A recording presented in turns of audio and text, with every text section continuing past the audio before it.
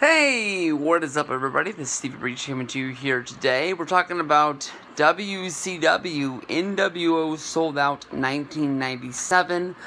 Years back, the week before the WWE Network launched, I made a video of the top 5, I don't know why I did 10, top 5 WCW matches to watch on the WWE Network once the network launched. On that list, I added nWo Sold Out 1997. Basically talking about the high points of the nWo. With Hogan, Hall, Nash, Six, all being out there, them hosting their own it's the nWo Sold Out. It's the nWo branded pay-per-view, where basically nWo bought time on WCW, and they got to the point where they had enough.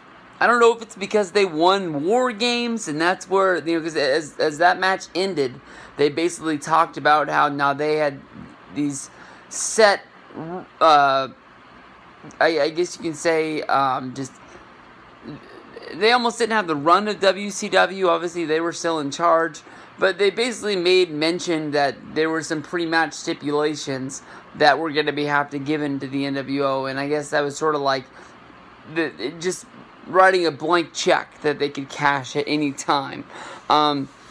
Honestly, looking back on this now, I know this is at a point of WCW that a lot of people like to dive back on. I can tell you that honestly, once the Tony Schiavone podcast launched, it was one of the first shows that was voted on by fans that they wanted to hear Tony talk about nWo Sold Out in 1997. Neil Pruitt, one of the senior directors of WCW, just launched his own podcast, Secrets of WCW. I can honestly tell you that it's an easy listen. I listened to 2 episodes today. I listened to Mr. Piper Goes to Alcatraz as well as the nWo Sold Out in 1997. I will tell you that it's not Tony Schiavone, but it's still honestly a really good, easy listening podcast. They're hyping out a book that's going to be coming out, I believe early next year. Talking about what Time Warner thought of WCW and the reasons why it closed. I know there's been a lot of books written about WCW and WCW closing, like the Brian Alvarez and R.D. Reynolds' death of WCW. They've made the WWE Life and Death of WCW, or whatever it's called, something like that. The Rise and Fall, that's what it is. But this one honestly isn't taking from a wrestling fan's perspective. It's honestly looked at more of on the business side of America Online and Time Warner, and why this deal went down. And I think that honestly it's a pretty good podcast. The first 2 episodes, the first one was talking about Roddy Piper and the hype up of how they had to shoot the Piper Goes to Alcatraz for the Super Brawl match against Hollywood Hulk Hogan, which I believe was about this time. I believe Super Brawl is, the next pay-per-view after nWo Sold Out in 1997. But honestly, there's a lot of people who look back at this as being a great show. I can honestly tell you that this was not a good show. I have lots of questions about this pay-per-view. Honestly, these days, UFC has a lot of success running UFC pay-per-views that go down to the night before the Super Bowl. But this WCW pay-per-view was the night before the Super Bowl as well. This did not have a huge buy rate. I believe that one of the things that really the people looked at was the fact that, on Nitro, basically anytime the nWo was involved with anything, whether if it was a main event match, whether it was an undercard match, you constantly had the nWo getting involved in the matches, either causing nWo easy wins, or the nWo causing sort of a disqualification, or maybe even the nWo getting the match just scrubbed and thrown out. So I think that honestly, with this being an nWo branded show, hosted under nWo rules, and not really having any matches named, we knew that the Giant was going to take on Hulk Hogan. We knew that Six was going to take on Eddie Guerrero for the United States Heavyweight Championship match. But I don't think any of the other matches on the show basically were talked about at all. I don't think anything was hyped. I don't think you knew anything that was going to go down. The whole show was built around the concept of basically Eric Bischoff saying either join the nWo or pay the consequences. So even though we had Buff Bagwell turn on Scotty Riggs from the American Males to join the nWo, we didn't really know the whole roster. Maybe it was like we were waiting to see that people possibly were going to jump during the show and lead to things like that.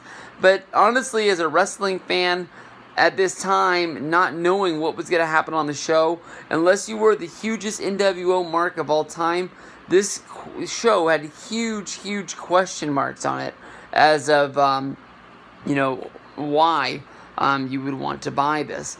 From a business standpoint, there's a few things that don't really make sense about this show, coming to you live from Cedar Rapids, Iowa. If you watch the open of the show, which happens basically in the snow, the nWo, they show up on the back of garbage trucks, basically having their own parade. Why the snow? Why Cedar Rapids, Iowa? If this is an nWo pay-per-view, why is it not going down in the hometown of Hollywood Hulk Hogan, that being Tampa, Florida? Why isn't it in a very cool location? I know you want to sell tickets. I know you want to get that gate. But why not have it, if you want to have it in an nWo location, why not have it in Tampa, where it's warm, where it's hot, where you can have, hot babes be there? Something like that. Or why not run it like in some smoky, rundown bar that basically looks like this is where the nWo hangs out when they're not doing Monday Nitro week in and week out. Those are just things that I thought about on the show. When you look at the card, I think that honestly the one match that stands out is the Steiner brothers beating the Outsiders for the World Heavyweight Tag Team Championships. In this match, there's basically one referee, Nick Patrick, the nWo referee, which referees the whole entire show. Basically, there's a ref bunt. Nick Patrick goes down when the Steiners gain the advantage in this match. The referee, Randy Anderson, not under nWo, comes running down and ends up counting the pinfall. The Steiners are awarded the tag titles, and it's sort of like a big come from behind. It's not the only victory that WCW had on the show. They had many, honestly, but this is possibly the biggest one that they had. On this show, we see Big Bubba Rogers beat Hugh Morris, which is the Big Boss Man. Boss Man, this is the horrible match involving a motorcycle, and basically the match ends in a countout. Very much a dud. Jeff Jarrett beats Mr. Wall Street after Steve McMichael hits Mr. Wall Street with the briefcase. Nothing big there. In what should have been a really good match, Buff beats Scotty Riggs. That just sort of fell flat with the tag guys, breaking up and going their separate directions. We had Scott Norton defeating DDP after DDP beat the nWo's ass. And then basically, nWo was tired of getting beat up by this guy, so they offered him a spot in the nWo, which DDP sort of, in his fashion, took the shirt, delivered the diamond cutter to Scott Norton, and then took off through the crowd. When he took off through the crowd, he ended up getting counted out and losing the match, but he got the shine from going along with it. Possibly one of the worst ladder matches, I'll say in my mind, that I've ever seen. Eddie Guerrero in 6. I know that Eddie Guerrero had a really good ladder match with Rob Van Dam. I can't think of 6 having another ladder match that would stand out, but on paper, this should be a really good match. I don't know if it's because of the fact that the fans in Cedar Rapids just didn't go crazy for it or anything like that, but to me, it's just sort of a dud. It's featured on one of the ladder match DVDs, sets, and it's honestly one of the biggest duds that's on there, honestly, in my mind. Both guys end up fighting up the ladder. Eddie ends up hitting 6 with the belt, and then he ends up retaining the United States heavyweight. It just in my mind, not good. And then in my mind, the one reason why I'm sure anybody who bought this pay-per-view was upset with nWo sold out 1997. In the main event, in Monday Nitro fashion, we have Hollywood Hulk Hogan going up against the Giant. The Giant had won World War III, which granted him a title shot. He asked for his title shot the night after Starrcade against Hulk Hogan, even though they were both members of the nWo. The Giant wanted to be the leader. The Giant wanted to be the guy who was the champion. He wanted to be the guy making all the money. The nWo beat him down. A Giant asked for the title shot. It was granted. On the preview, they had a non-title match on Nitro, which was involving the nWo coming down and beating up the Giant. No contest there. And you come down to the pay-per-view, and what did they give us again? No contest.